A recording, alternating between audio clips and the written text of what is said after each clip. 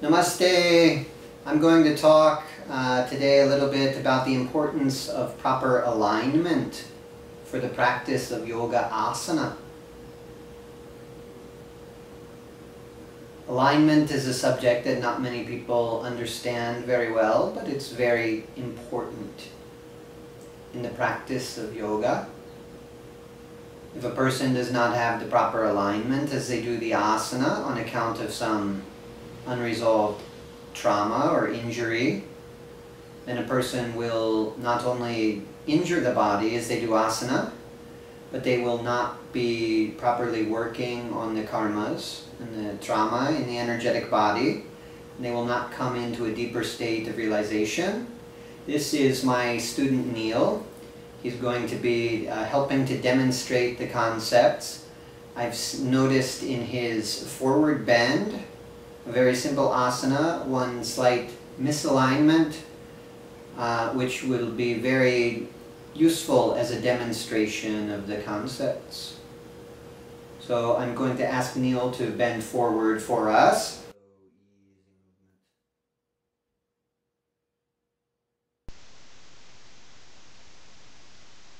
From the side, it appears as if his forward bend is in good alignment.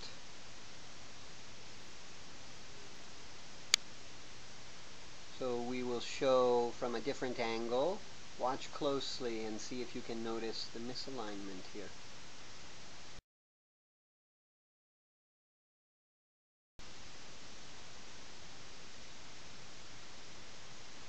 Did you notice it? We'll show it again and point out exactly where his muscle begins to pull tight and he shifts. So as he bends forward, notice the right shoulder is going lower than the left, and right there he starts to move his back out toward the right hand side.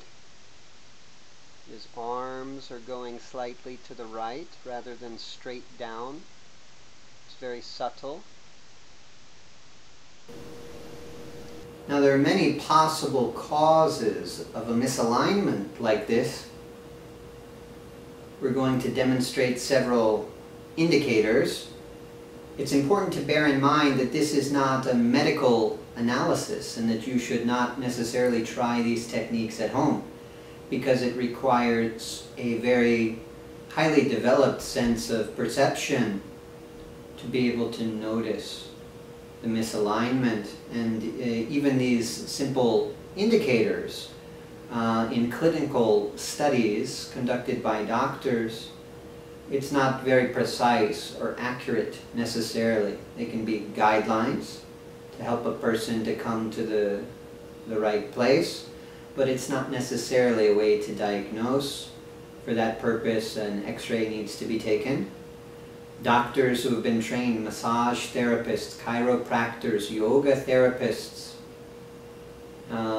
it has been shown in clinical studies that as these practitioners of healing who have many hours of training use these techniques, that it can be very inaccurate, that the X-ray is the only way to truly see.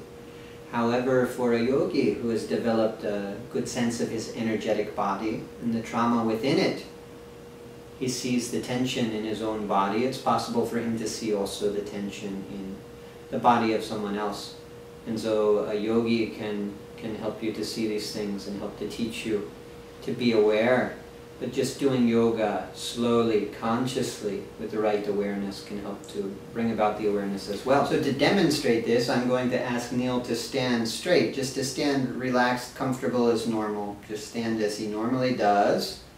And as we look, we notice that his left shoulder here is much higher than the right shoulder. It's very noticeable. This is one sign that there's a misalignment there. Another way that we can discern this is by trying to find the hip bones of a person. On some people it's hard to find.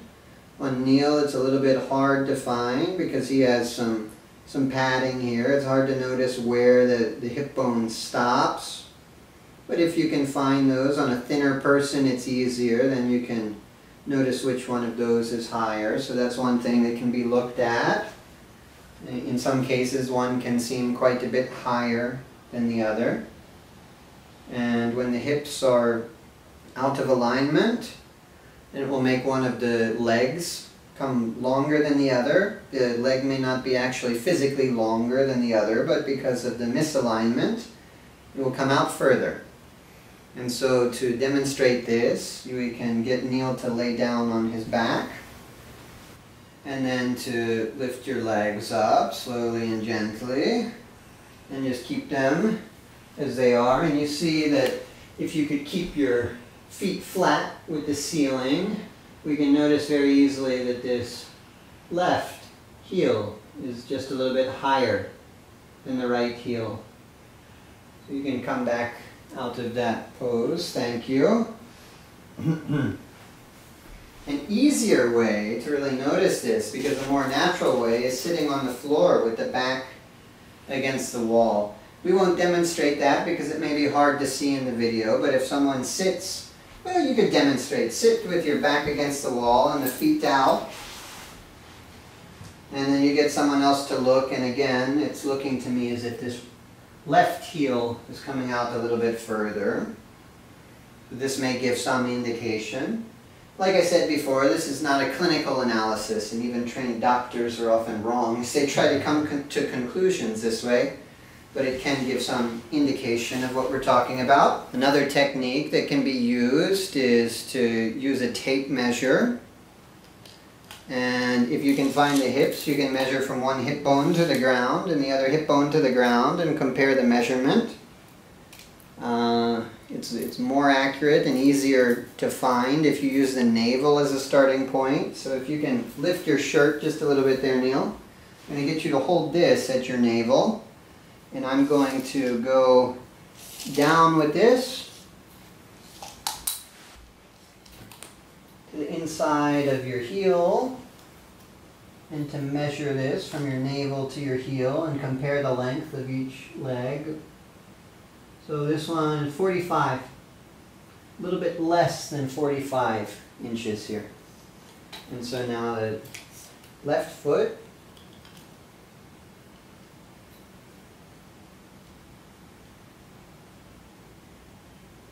is a little bit more than 45.5. They say a difference of 1/8 inch is considered normal. But for him, the difference is almost an entire inch, which is a great amount. So there are many potential causes for this sort of misalignment. One of the most common would be muscle strain in the back. This could come for various different reasons. It could come from a back injury, a neck injury, a hip injury, a leg injury, a knee injury, a foot injury. Many different sorts of injuries could lead to a misalignment of the bones and tightness in the muscle. Could just be a muscular thing. Tightness in the muscle alone could pull, and that tension could cause the bones to pull out of alignment.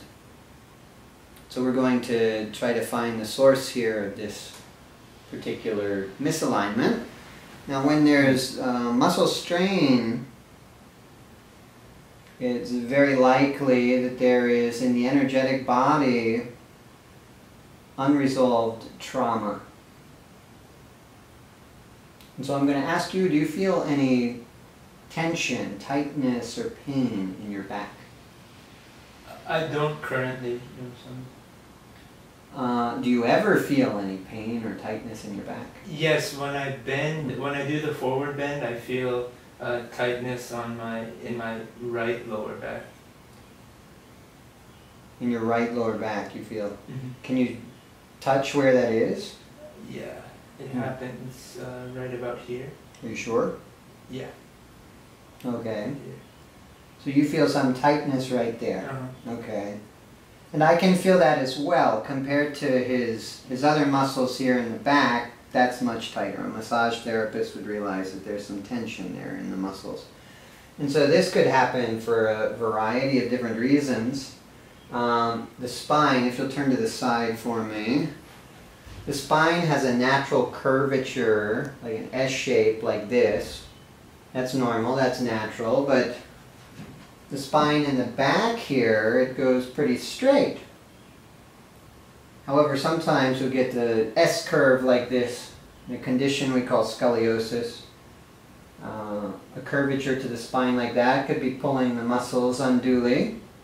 Also, it could be vertebrae twisted around or broken or pieces of it deteriorating, and that could cause some misalignment, some tension there in the back. One technique Ayurveda uses is to look at the tongue. So if we look at the tongue, the middle of the tongue, sometimes there's a line there, but either way, the middle of the tongue will indicate the spine. And it may be kind of hard to see, but in the back part of his tongue here, you can see some cracking shapes there. I'm going to try to show you a close-up. And that cracking in the middle of the back of his tongue could indicate that there could be some pain in that part of his back. Toward the tip of his tongue, we notice a little bit of stuff there, which could indicate some pain in the neck area. Okay. Do you have any pain or tightness in your neck area? I do. I have a general tightness in my lower neck area here. Yeah, I can feel that. Okay, so if you'll turn back around for me, what I'm going to do is try to scan your body. You can also just try to feel. If you don't feel the subtle energies too well, you can feel just the physical spine. I'm going to try to feel on that area of his tongue corresponds to the low back here. And so starting around here, we should check these vertebrae. And see, we can also check the whole spine for the curvature. His spine is curving just a little bit like this. He's got very, very mild scoliosis going on. But as we check these vertebrae, I start to feel tension around here.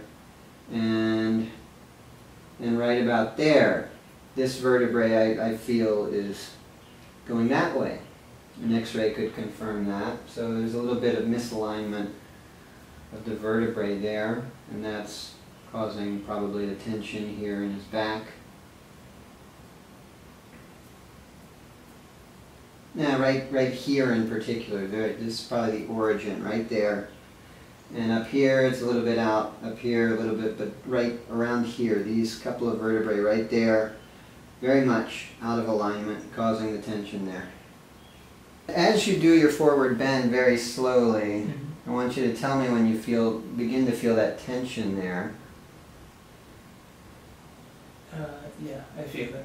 So you're starting to feel it right there. And so as you try to keep continuing to go forward, do you feel that you're trying to pull to this direction? And I do, yes. Okay. So what I want you to do is come back up, come all the way back up, and then I want you to slowly, slowly bend just until you start to feel that tightness there. And I want you to stop. So you're starting to feel some tightness there. Now, what you're feeling, is this a physical strain that you're feeling? Yes. Okay, so you're feeling a physical strain. And so to compensate for that, he's been going to the side so he can continue forward in his bend. He's not bent too far. I want you to come back up out of it and turn to the side for me. Okay. So we can get the side view. Okay. And go ahead and bend forward for me again. And stop when you come to that point. Yeah. So this is how far he can go until he feels this strain. And so now I want you to hold that there. You feel a little strain? Yes. So come back slightly, slightly. Now I want you to just stop there, feeling the slightest of a strain. Breathe. Just hold it and breathe. And feel what you feel. Feel the tightness in the muscle. Feel the emotions. Feel whatever you feel and just feel it. As you practice your asana this way, going only to that point of strain, very, very slight strain, if you hold carefully that way, then in time, after maybe 30 seconds or so, you'll feel a release of the tension. And then it's possible to go further. Do you feel that release? I do. Okay, so then go just a little further till you feel the strain. And you're going very straight now, I can see. Yeah. You feel the strains will come back, slight, not too much, and slightest strain, and then stop there. Okay. And hold that and breathe. You can feel what you feel. And as you do your yoga in this way, you'll come to the awareness of the trauma, and you may feel emotions unresolved from an injury. And so you can come back out of it. You don't want to overdo it. You want to do practice like this very, very slowly, and then over time you will get the ability to move forward with proper alignment. But it takes maybe many months of practice. In this way also you work on the emotions and the feelings and the energy blockages there in the energetic body of the trauma. As you were holding that, did you feel some emotion? I did. What were you feeling? I felt a little abandonment was one emotion that came. You felt a feeling of abandonment, so that's good. The asana done in this way was bringing your awareness to that, and as your awareness comes to it, that energy is released from your body. Okay, so now I want you to, again, as you were doing before, to bend forward and touch your toes. Okay. And I want you to hold that for a few moments, Okay. and I'm going to ask you how that's affecting the tension in your back. Okay.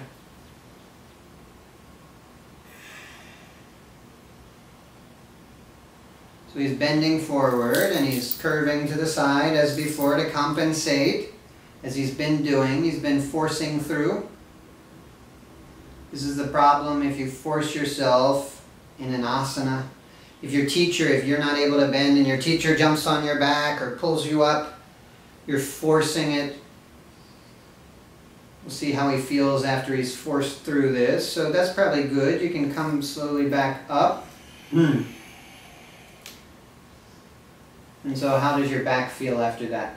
It feels tight here. So It feels tight. Yeah, I feel okay. tightness, yeah. So now let's try to go as we did that second time, just until you feel the strain. Okay. And then to stop. Okay. And just hold that, feeling the strain, and breathe and hold that for a few moments.